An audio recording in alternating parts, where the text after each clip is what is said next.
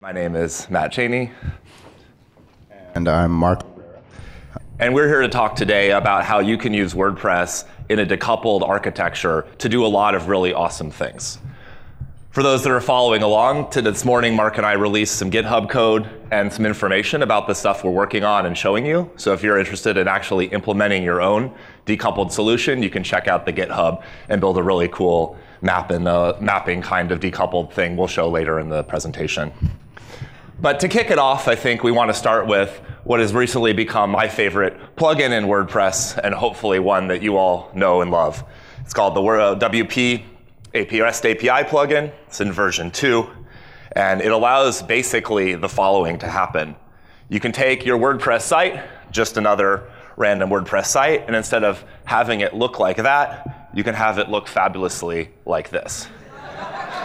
You can see why this is sort of our favorite, right? But the deal is that this is JSON, this is machine consumable, and you can do a lot of really powerful stuff with that. So shout out to my vegan brother, Mike Tyson, who was Google image search for powerful came up. And besides just Mike, you can also do really awesome other decoupled solutions. If you've seen the Calypso work that comes out, this is using this kind of technology to do stuff that really wasn't possible before. With Calypso, you can have like a native OS X app that can talk to WordPress, can do stuff with your WordPress site, but doesn't actually run in a browser, doesn't actually need to have that coupled connection between each other. And this is the kind of magic for exchanging information that really is going to allow a lot of really awesome use cases. And hopefully you'll be inspired by some of them we'll show today. Also super interesting and awesome is that all of this stuff is now currently a plugin, will be in WordPress core 4.4 coming out relatively soon. Here's the commit message from Ryan where he sort of pushes it in October, and thanks a lot of people who are involved in this process. So just a quick shout out to them for that awesome work. I think having this in core and having this be a central part of the WordPress experience will really make a lot of people use it and have a really awesome time with it. So yay to that. So let's just get sort of started. We got some energy around all of this. It's going into core. What's all the fuss? Why should I care? You know, is it really worth being here at 9 a.m. on Sunday? Like, what do we think? Well, you're here. Let's get going with this. And I think to sort of explain, sort of high level, the difference between sort of maybe a traditional WordPress solution like you're using today, which we're going to call a sort of monolith approach, and a sort of decoupled or microservice solution, which we have as a decoupled approach, we can sort of make this distinction. On one hand, the monolith system, which is sort of a standard WordPress site today, is a sort of holistic, all the things in one sort of site and code base. You might have some internal APIs to talk to things. You might have some components that are sort of separated out in code via comments or files or plugins. But it's all one thing and sort of works together in that sort of tightly coupled way. On the other hand, we have this decoupled solution, which you can understand it as a microservice solution, where you have this very strict separation of concerns, where the individual things that are doing the work to actually make your application or site real are absolutely separate systems. They're in separate version control systems, and they talk to each other based on a very sort of specified protocol. So you could have a sort of presentation layer that's a JavaScript framework. You can have WordPress on the back end with JSON, and you could then integrate with other third-party services. This isn't the most common way to build websites today, but it's definitely a trend that we're seeing exist where more and more things are sort of popping up as microservices that you can put together. And that if you sort of want to build a site, you can actually sort of do the different pieces this way, strictly separate them, and have one for presentation layer and one for your sort of business logic of your site. Well, wait, you might say, like, don't we already have this clear distinction in WordPress right now, that we make our themes that have presentation code, and then we have our plugins in the core system that does the business logic. I'd put to you that this sort of distinction here between the theme layer and the plugins is a sort of permeable boundary, that you can do things in the theme that very much is about changing the business logic of the site. You can also do things in plugins that output HTML and changes the way the site looks. And obviously for a best practice kind of approach, we're going to want to try to keep ourselves in the right buckets. But the reality is that like this border does shift a lot. If you write code that makes the site work, you might be just like cool with that, and that you can sort of see the sort of problems here. If you've ever had a site where you wanted to change the theme, it's typically not as easy as just popping in a new theme if you've done significant custom development. And so this leads to what my colleague Josh calls a awkward, exciting game of Twister, where you have individual sort of problems where you're like stepping over each other when you're actually building and trying to work with the site. And this makes people unhappy when they're working with it, especially if you're talking about inheriting someone else's site or going back to a pile of code that maybe you had written a year or 2 years previous, and you want to actually start to make changes. Because everything's really tightly coupled together, that it's hard to sort of rip out one piece or take one thing and update it, that you sort of are inheriting and working with that entire kind of thing. And this is why sort of this decoupled approach, we think, does create this really clean separation of concerns. That you're able to have WordPress just provide that JSON information, and that's the data, and then you have the client that has the presentation layer that actually renders it and makes it look and function the way you want. And this is sort of done through a sort of HTTP exchanging with JSON. There's a spec that defines how this works. It's a pretty advanced spec, and it allows things to talk to each other in a predictable and plannable kind of way. And this lets lots of really cool things happen, things that we couldn't really do before. So in terms of sort of some of these things, I'd say for me the best things is that you can use the best tools to do the coolest things. That front-end development is having a lot of innovation and a lot of really cool stuff happening, and that instead of having to integrate it back into WordPress and have that all sort of function, you can go out and use any of these experimental new kinds of JavaScript frameworks. You can take advantage of a lot of really cool HTML features, and you can have this sort of holistic set of really awesome kind of tools merged together. And that's something that I think offers us a lot of capabilities when we also merge that with WordPress. So there's a lot of really awesome functionality that these JavaScript frameworks will provide us, but without that sort of structured backend, that permission system, a lot of that functionality WordPress is giving, it's not as cool. When we move them together, really great stuff happens.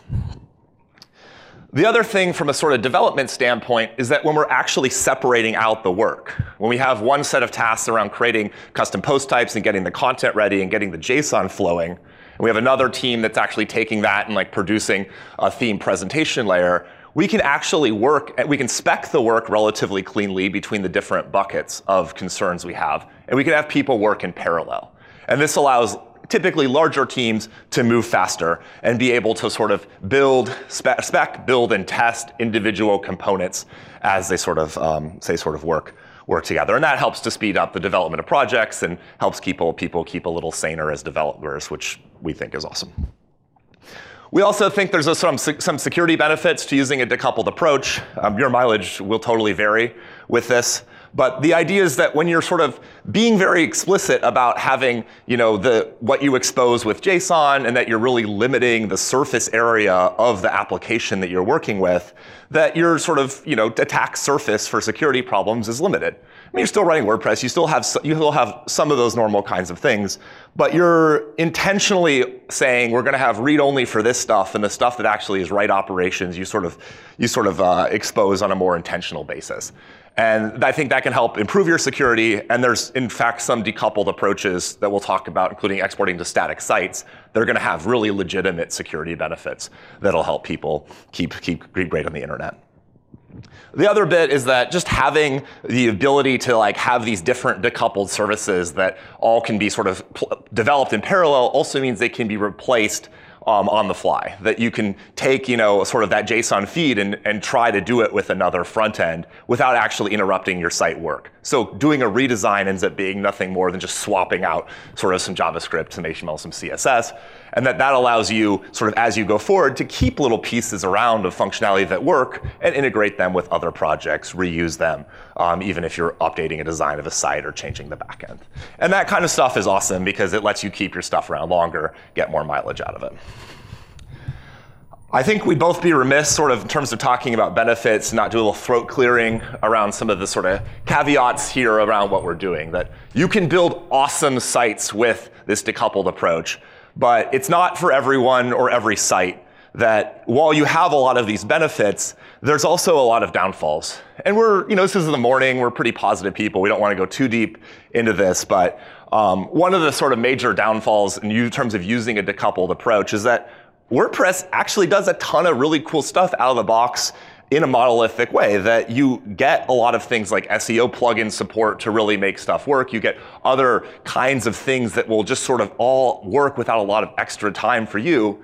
If you end up doing a decoupled approach, you have to rebuild those kind of things. You have to make sure your authentication works and stuff like this, which is possible and totally will work, just requires you to do a little more, and you sort of have to recreate the wheel in some cases. I also think that, like, in general, you probably will need a slightly larger team to sort of handle some of these decoupled architectures that because you have different components, you want to sort of tech lead on each of the different components, and that sort of necessitates some more people. Totally something you do on your own if you want, but I think sort of in terms of a larger kind of project, you end up, larger teams do better in this approach. Also, like, this is stuff that is new. Like, there's not a ton of really awesome patterns and examples to follow. So if you're going down this path, you're going to do a lot of experimentation on your own to figure stuff out. And that's just something that I think is a lot of fun, but I just want to call that out there. It's not as established a path as sort of a more traditional theme development. But this is something that's changing the industry. We have a sizable percentage of sites that are using WordPress as sort of app framework that's taking those JSON APIs and actually doing application-like stuff with them. This is only going to be increasing as we sort of see holistically on the internet. And I think that this offers like really great opportunities for people who are in this room, who are learning or know this technology to build new cool projects, to take WordPress into situations where it hadn't been before, and to really build a lot of awesome kind of stuff, much of which we'll show you today. So that's sort of my rah-rah kind of intro. Let's talk specifically about sort of, okay, we have this JSON API we can take out of WordPress. We have like the internet that has a lot of stuff we can use. What kinds of decoupled solutions are possible? So first up is sort of using a sort of static site as sort of our front end, and then having WordPress sort of be the back end with some generation of code that happens. This is seeing a sort of mini renaissance with tools like Jekyll that allow us to basically use some like dynamic stuff to store and edit our content, but when they actually export it for public consumption, it's just flat files. And that's pretty cool because you can keep it real simple. You can have like this really tight, like looking good kind of site because you control the HTML. Because it's just static files, you have really great security benefits because you're not doing a lot of dynamic at all processing. So, it's sort of hard to hack a static kind of site. And because it's sort of this read-only from a performance and scalability standpoint, not a big deal. We can serve a ton of pages on a static kind of site. And that's awesome. That's a pretty good use case for doing a decoupled approach. Read files on one hand, sort of WordPress backend that you sort of export out.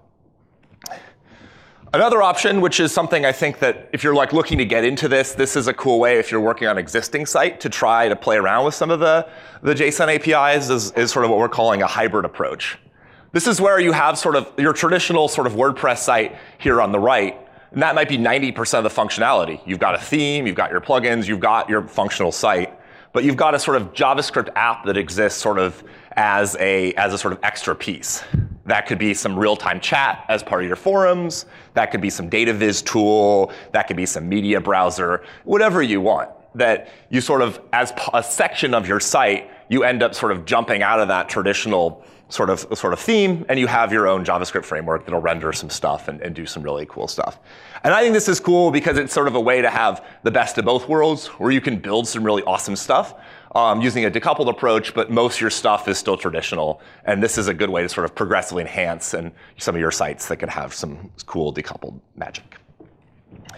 We also have, if you want to go whole hog here, we have a sort of single page approach where we just have that client side like JavaScript load up one page, and then we can sort of like very, very fast switch between them. That's because all of our assets are already loaded. We have that big JSON blob of information, so we can filter in the browser with JavaScript. We can display stuff with different parameters. And we'll show some of this in just a minute. But this is something that ends up having a really snappy front-end experience, which users absolutely like, and allows you to do a lot of sort of really custom user interactions that may not previously have been possible, because you don't have to wait for page refreshes. And this is something which I think sort of, when we talk about sort of decoupled development, this may be sort of what people came into this room sort of thinking about. Totally valid use case, but there are a bunch of other ones as well. Sort of another use case that we'll highlight, and I think is something that really does let WordPress go into other kinds of spaces, is actually building a sort of native mobile app or some sort of other embedded device that'll actually consume the JSON output from your WordPress site. That could be an iOS app or an Android app or something like this, where you'll build all of your mobile stuff using your mobile kind of development, and then you actually will pull that information from a WordPress backend. And that's great because you're already good and know a lot about WordPress. It's easy to create that kind of thing. And it's something that you could have a website on that WordPress site as well that's front-facing, or it could be sort of entirely headless and just feed that mobile app. Totally possible. And then the last piece I would sort of close on in terms of options is sort of an opportunity to actually have two separate WordPresses decoupled working together. That WordPress sort of site number one is the data, it's the content, it's the structure that you build all of the business logic on your first WordPress site. And then you spin up a second WordPress site that actually just consumes that JSON and actually does the presentation layer. And that might sound sort of crazy to have two sites, but the important thing is that it provides an explicit technical boundary between the presentation layer and the processing. And that's something that I think can be really helpful from a development standpoint. I'd say none of this stuff is super new. Shockwave is doing this 10 years ago, but the tools are better. There's more developers. There's a lot more innovation. And so I think that, this decoupled architecture makes a whole new web possible. There's a lot of stuff that we can do with this that we could not do before, and I think that's really awesome. So I'll turn over to Mark to share some of the work he's done and then run you through some actual examples. Thanks, Matt. Is this thing on? All right. So thanks for giving us the context and sort of this conceptual framework to deal with. And so usually when I go to these presentations, the next question I have in my mind is, okay, this is all fine and good, and I kind of get a handle on what this means conceptually, but what does this mean? What does this look like in the wild? So I'll take you really quickly through 4 projects, and then I'll get into an example that just, sort of like a hello world kind of example that illustrates what you can do with this sort of decoupled architecture. Adjust this. All right, so this first one is a site for the author Haruki Murakami, and Blue Cadet did this. This is WordPress on the back end mixed with an AngularJS single-page app on the front end. So again, it falls into that single-page app category Matt was talking about. And what this allowed us to do was do a lot of complex animation and sort of interaction that we tried to do this on the theme layer strictly in WordPress, and we just found in our prototyping that we really wanted to go a different route and get into a JavaScript framework to do it. So that's definitely one option. This second project is for James Enzer's The Temptation of St. Anthony, and it's a piece of artwork, and it's installed at the Art Institute of Chicago. And Blue Cadet did a touchscreen that allowed you to basically zoom in and really inspect the artwork without actually touching it with your hands. So you're touching this Cinder C++ kiosk that's installed. And so this is more along the lines of that app, Internet of Things, sort of not even web anymore, but it's still using WordPress as the backend.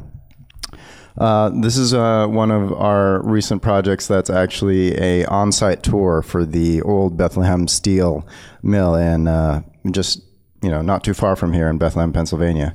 And this is a web app built in AngularJS again, but with WordPress on the back end providing all the data. And so you're able to go and sort of take an audio tour, get information about stops along the way.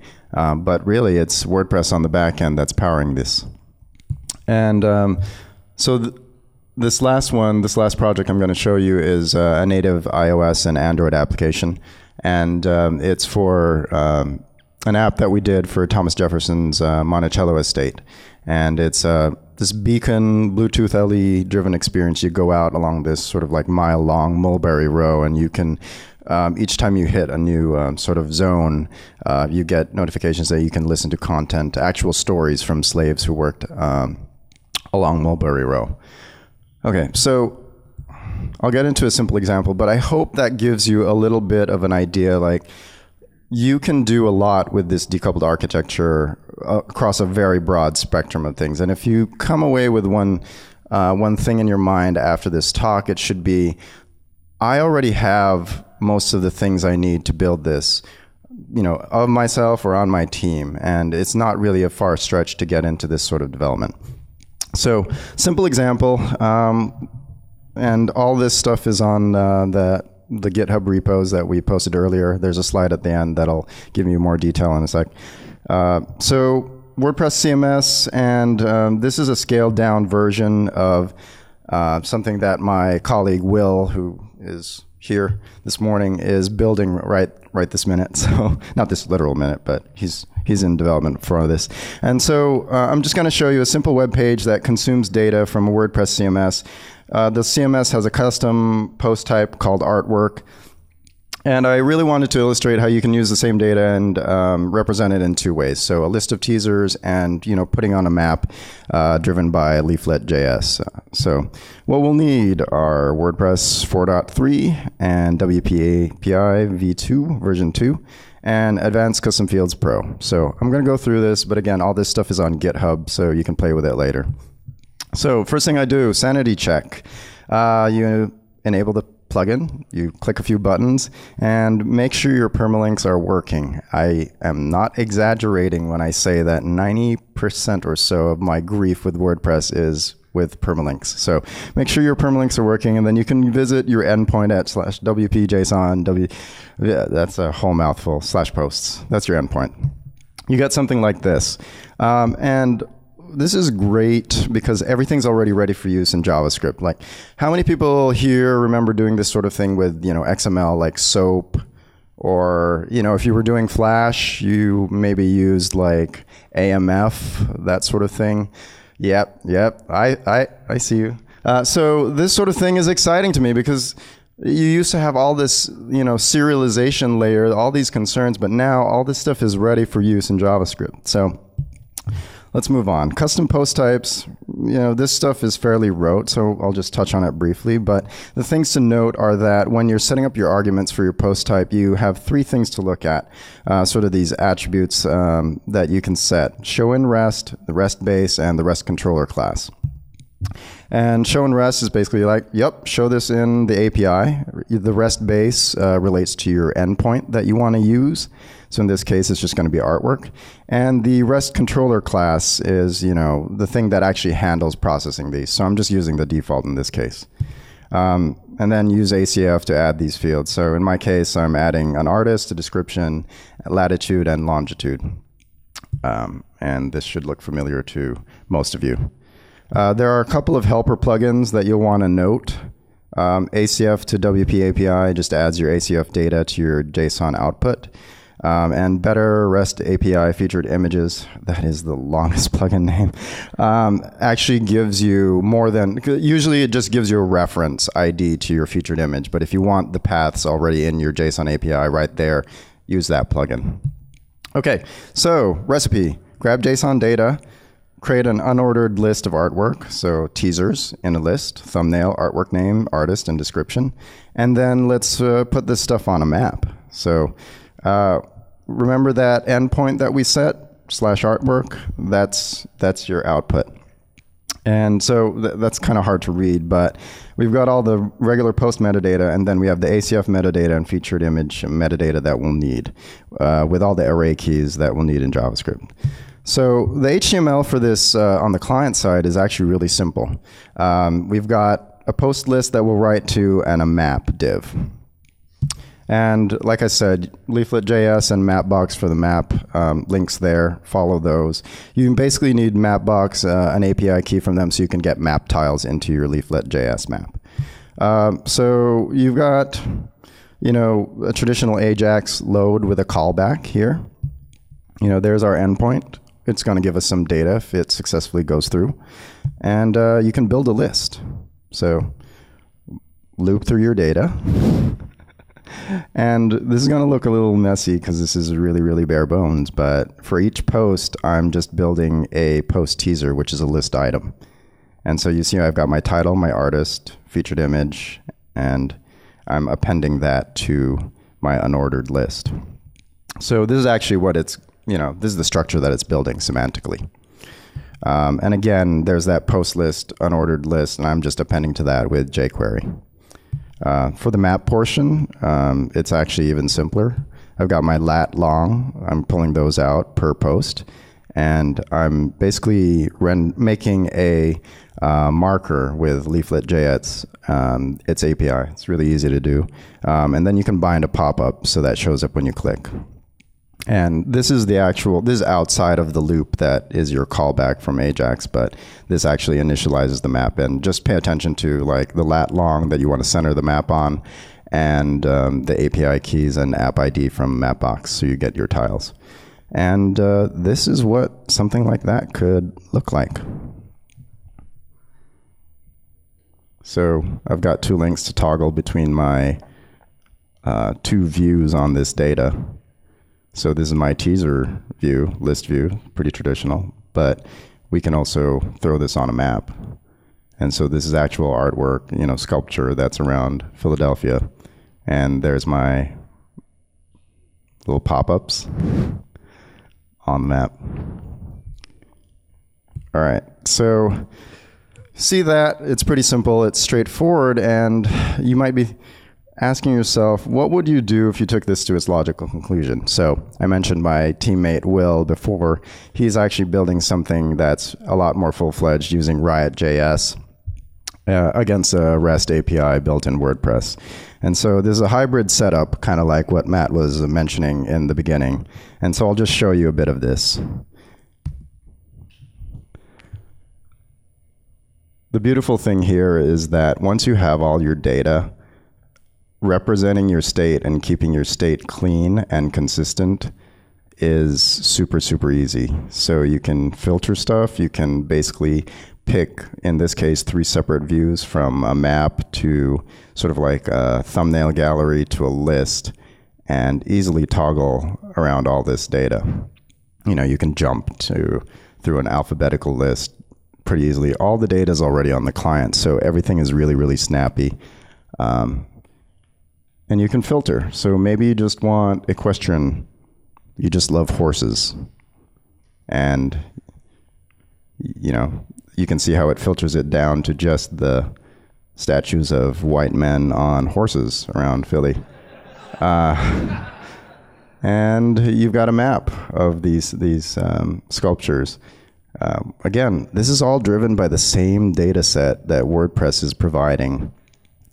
And the state, you can see that URL bar, if you can read it, it's actually maintaining your state, so you could actually go to that specific state in the application in this section and run through it. So, and again, I just want to emphasize that we had all the tools already, and we had all the skills on our team to be able to build this. It was just making that small leap to say, what parts of our application are better done using another tool? Instead of tying ourselves into knots trying to do this within the theme layer of WordPress, what things could we abstract out and, just do with a tool that's better suited to doing this sort of stuff? So again, the best tool to do the coolest things, like Matt was saying. So again, supporting material is up on a blog post that Matt and I put up on my site. GitHub repos for the example are there, and I spent 2 hours writing the README for each of those things for both the WordPress side and the example side. So definitely check those out and find us on Twitter if you have questions about those things. And we also had some links to additional materials. So sort of those pros and cons and caveats that Matt was talking about, we have some links for more reading and research on that blog post. And again, thank you all for being here this early. Thanks, on behalf of Matt and myself, thank you again for being here.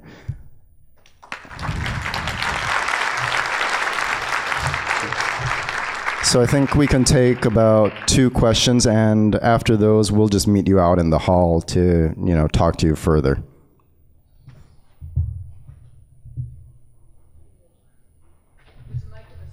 Oh yeah, Mike is in the center if you actually need to ask a question.